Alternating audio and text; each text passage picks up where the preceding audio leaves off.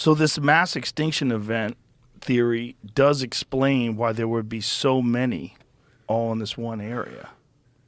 If they all died very quickly and then they just got sunk into the muck and permafrost. So the Randall Carlson, Graham Hancock theory, which is not really their theory, it's an actual scientific theory called the Younger Dryas Impact Theory that says that there's a certain period of time somewhere around between 12,800 years ago, and then Graham thinks it's probably happened multiple times since then, maybe not as big or maybe but similar impacts, where we pass through this comet cloud. And the United States, which was covered in half a mile of ice, or as much as a mile high of ice, half the country, all that was wiped out almost instantaneously, and that these things hit all over the world, probably reset civilization, and probably caused the mass extinction of. In North America, it was like 65% of the megafauna died very quickly. Geologically speaking, real quick. Yeah. But to add a little interest to our site, we do have excavators. We do dig around. We'd have mining gravel operations and stuff like that. But in the Boneyard, we use the excavators primarily to keep the drains open. And we were digging one day and we found burnt bedrock. And you've probably seen a picture of that. Yeah. But the bedrock is actually burned. I mean, you can tell it's burned. Rub it, it's got charcoal. I mean, it's like, and the gravels right above it are burned. Now, to go along with that theory, we had sea levels that rose 300 to 400 feet in a relatively short period of time. And Beringia, which was that land bridge that came across, suddenly it was no longer a land bridge, it was underwater. Worldwide, sea levels rose 300 to 400 feet around the globe. Yeah, quickly. Real quick. And might have been quicker than the megafauna could adopt to. Megafauna had to have the right ecosystem to live in, and it changed too quick, and they couldn't adopt. That's my theory. Adapt, yeah.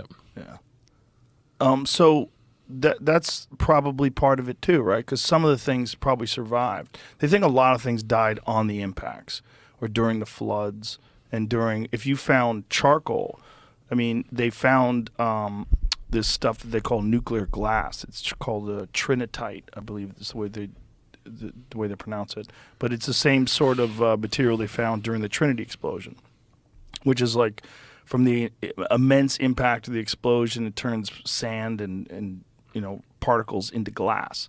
And they find that all around the world at that same, when they do core samples at that same time period.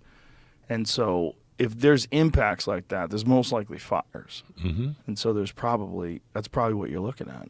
It could be. Yeah. Or it could be some other sort of mass fire that hit that area. But it's under 60 feet of silt, 10 to 15 feet of gravel. And where this is located is the widest pay streak in the interior.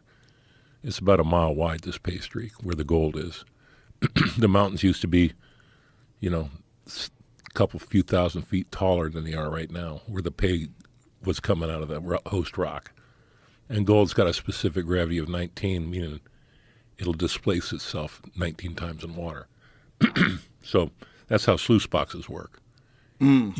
Gold pans. You mix the dirt with the water, the gold goes right to the bottom.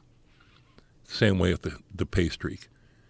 The gold's moving down the creek. It goes deeper and deeper and deeper. The gravel goes over the top of it. Pretty soon it hits bedrock. You can't go any deeper, and that's where it stays. And the gravel just keeps moving down. So there was a lot of water that went through this valley. This creek there now is not 15 feet wide, but the valley itself with the pay gravels is a mile wide. Wow. And there's gold throughout the whole thing.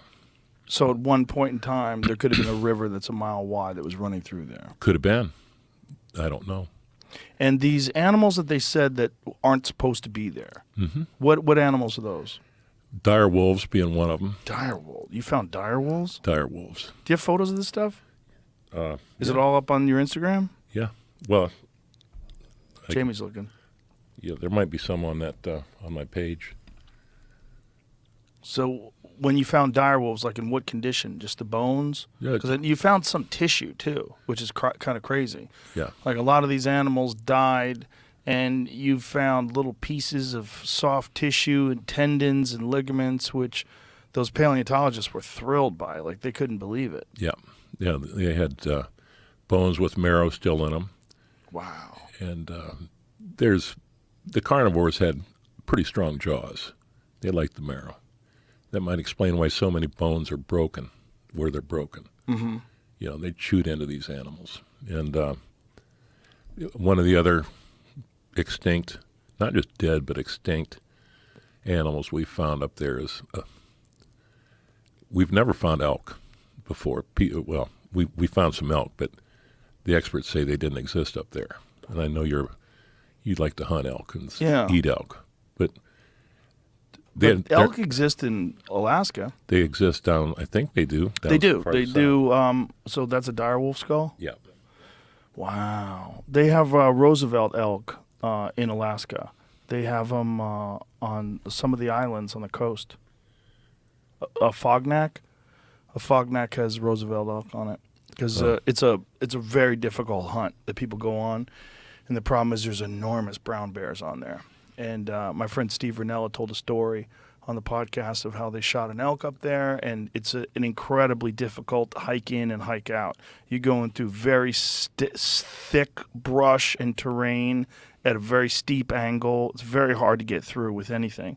So they take this elk, they hang it in a tree, and they come back the next day to cut it up and to take it apart.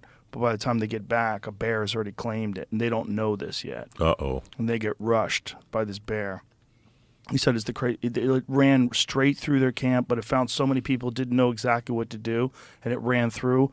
One of their guys winds up on top of the bear's back somehow. So it literally plows through the camp, and he's riding this bear's back for like 15, 20 yards.